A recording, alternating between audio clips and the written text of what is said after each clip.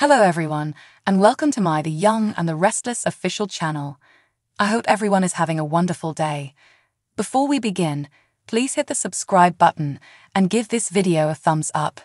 Today on The Young and the Restless is Tuesday, April 30, 2024. Victoria and Cole look for Claire, Lauren and Michael talk about Sheila, and Ashley's alter ego comes up with a scheme. At Crimson Lights, Diane runs across Ashley's alter ego Belle, and they argue over whether Ms. Martinez's coffee can be too weak. Diane queries her emotional state. Belle claims to be all right. Diane is happy to learn that. Belle scoffs, saying that butter wouldn't melt in your mouth if only she didn't know her so well. Diane is adamant that she isn't acting concerned. Belle assures her that she enjoys killing people nicely as well. Diane continues to express how concerned everyone is about her, even though she acknowledged that she fled the doctor's appointment without knowing what was wrong with her. Are you worried about what the physician could discover? Davidson Eileen, Walters Susan. Victoria tells Cole at the motel that she knows where Billy used to have his storage unit, and that's where she got the keys. She is curious as to if Jordan is holding Claire there since they have a number on them. Heinle Amelia, J. Eddie Peck. Michael informs Victor at the ranch that Jordan's body has not been found. He should give up hunting for that woman, Victor advises. She is no longer with them and cannot be of any use. I am instructing you to locate Claire. As they speak, she might be fighting for her life. Message received. Michael replies. He will assign the crew to locate Claire. Cole calls Victor and gives him an update on the keys. Victoria phones Billy in the background to get the address of his former storage unit. Cole says, "We're headed there now," to Victor. Victor is going to send a backup. Michael believes they're assuming too much as he hangs up and tells him the news. He fears it's a ruse or a trap. After saying he'll find out, Victor leaves the room. Victor approaches Jordan's cage in the cellar. She informs him that the cuisine is even worse and the lodgings are foul. "Where's my granddaughter?" queries Victor. He hears Jordan say, "You win." She proposes the same arrangement as before, a new life for her in exchange for disclosing Claire's whereabouts, with a preference for a chateau in France. Victor informs her that it's unnecessary. They are aware of Claire's location. "We located the storage room's keys. A little careless on your part." "I have no idea what you're talking about." Jordan sniffs. "You know exactly what I'm talking about," says Victor in a deep voice. Jordan advises him to accept her offer if he hopes to see Claire alive in the future. Victor believes she ought to have accepted his offer sooner. Jordan contends, "I'm still needed." Victor claims to be the only one who has her and to be aware of her whereabouts. "I swear to you, there is no way out this time." Jordan shouts, "You're not going to locate Claire. You'll return and beg for my assistance." "Victor," he exclaims as he leaves. Tracy visits Ashley's Parisian friend, a psychiatrist in the Abbott home. Alam remembers Ashley's outrage upon discovering there was a discrepancy between what she remembered and what actually happened in the cafe. Tracy says that after she arrived home, things became even more alarming. She describes to him how her demeanor fluctuates from being assertive, being naive, and enjoying herself to the fullest. She describes her blackouts as large periods of time disappearing. The family is very concerned. Tracy tells him her brother believes she might be going through a personality split. He has personally gone through a similar experience. The doctor is happy that Tracy got in touch. Tracy says to the man that she hopes he will speak with Ashley and encourage her to seek help. He tells her that although he can't treat her personally, he will try his most. Tracy is appreciative. All she wants is her sister to return. She clarifies that although she seemed okay with him being in town, her sister's emotions can change drastically. Ashley's Belle questions Diane at Crimson Lights as to why her grandchild, or the CEO of Jabot, is picking up brownies. Diane declines to take the bait.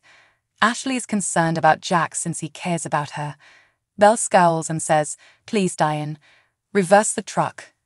She introduces herself as a red-blooded woman who experienced heartbreak. She is self-sufficient. She intends to follow their lead and live her life unhindered. When Tracy calls, she rolls her eyes. Tracy alerts her of Alan's presence. Belle promises to arrive immediately. She informs Diane that she may now finally enjoy herself with someone in this place. If Diane's worry is genuine, she praises her for it as she heads out. Diane queries, "What makes it not be?" "Because you are you," Belle responds. "Thank you," Victoria tells Cole. She's afraid of what they might find at the storage unit. He agrees, but argues that they must act quickly on this. They stare into the darkness as they open the unit and call out for Claire. "Claire, are you inside the room?" "It's Dad and Mom." Cole informs Victoria that they must enter. "Have you got a flashlight?" They hear a moan as Victoria lets it out. "Mum, I'm in this direction." As she shines the light on her daughter, Victoria sobs. Victor meets up with Michael again in the living area of the ranch and informs him that he is positive Jordan hid Claire in the storage container. The squad is en route to assist Cole and Victoria. All he can hope is that they arrive on time. Cole and Victoria assist Claire in rolling a dead body off of her and getting up in the storage container. Victoria and Cole give Claire a hug as she tears. "You're in our hands." They assure her that she will be well and will be taken home. Victor tries to call Nikki a third time at the ranch.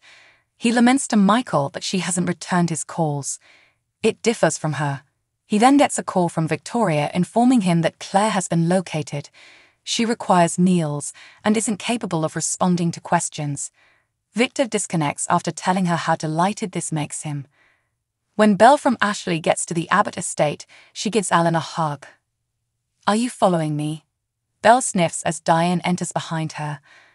After making her introduction, Diane tells Alan that Belle is taking him to lunch. They go out. Tracy tells Diane that's Ashley's friend, the psychiatrist. Diane informs Tracy that at Crimson Lights, she had a fun encounter with one of Ashley's alter egos. Tracy scolds her for being so gullible. "It almost seems like you're enjoying her in this state." Diane is furious. "Do I really have to demonstrate my sincerity every time?" In response, Tracy says, "It seems you do." Victor enters the tack house after Victoria, Cole, and Claire have led Claire inside. "Please come in." Claire runs to give him a hug. Victoria says she's been rattled up and hasn't said anything. Claire says she wants to get it out and is prepared to talk. As they all take a seat, Claire describes how she went to return Harrison's rabbit following the celebration. Jordan had to have trailed behind her. Jordan suddenly materialized and chloroformed her when she went upstairs to tell Harrison a tale, and he went to the washroom. She was taken into the storage container the next thing she knew. She retaliated and came dangerously close to escape, but the woman gave way beneath her. The struggle must have given her a heart attack. Her lifeless weight had ensnared her. "I genuinely believed I would pass away there as well." Alan and Belle, Ashley's, take a seat at society. When Abby sees them, she approaches and remarks on how cute she looks. After they've all introduced themselves, Abby lets them talk. As they chit-chat about Paris, he inquires about her well-being following their breakup. "It's like I'm a new woman," explains Belle with a smile. Once more, Abby stops to deliver refreshments. "I've never met a glass of bubbles I didn't like," Belle exclaims with joy. Abby turns to walk away again, seeming surprised. Ashley is dodging his inquiry. Alan tells her. She wonders if he'd like to delve into her private thoughts. Melissa Ordway, Eileen Davidson, and Christopher Cousins. Michael goes to the club with Lauren and finishes almost the entire glass of whiskey. Lauren's eyes enlarge. Michael reports that Claire was located. Michael must be relieved too, because Lauren is. Michael is hoping that they will hear from Los Angeles that Shayla has passed away as well. Victor may be hiding something from him, he fears. I don't think it's a minor detail this time. Jordan is the subject, concerning her passing. You think he's lying about that? Lauren asks in a shocked tone. He has a sense of. He has a lengthy history with Victor. Claire informs her family at the tack house that she has been contemplating about returning to them and her chamber, where she feels comfortable. She became upset with Jordan. She managed to extract the woman's phone from her pocket and attempt to contact Victoria because of her rage. Her mother claims that she was unable to understand her. Cole informs Claire that her mother requested they go to the motel and check it because she knew it was her. Claire discovers that Jordan also took Harrison. They tell her that the boy is secure. Claire queries how she was located. They inform her of the keys concealed within the doll. Claire queries Harrison's visibility. He's safe, but Victoria doesn't think Kyle and Summer will allow him leave their sight anytime soon. Claire is tormented by the ordeal. Where is Jordan, she wonders. I mean, the bitch is dead, says Victor. Belle, Ashley's sister, tells Alan at society that her family has determined there is a problem with her. Is he present only for business purposes? Although Alan acknowledges his worries, he would never mistreat a buddy.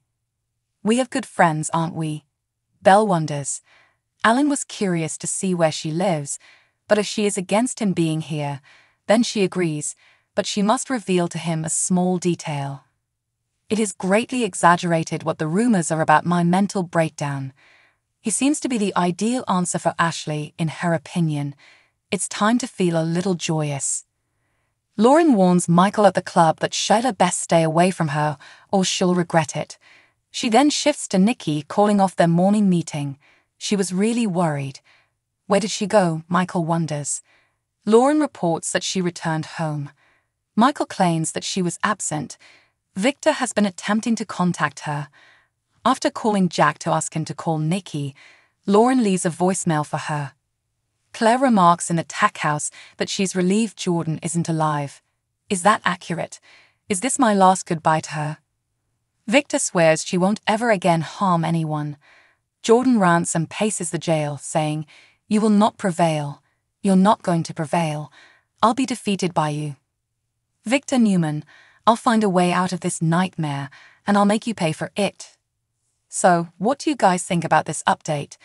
Let me know in the comments below. And if you like my videos, please press like and subscribe for more. I'll see you guys next time.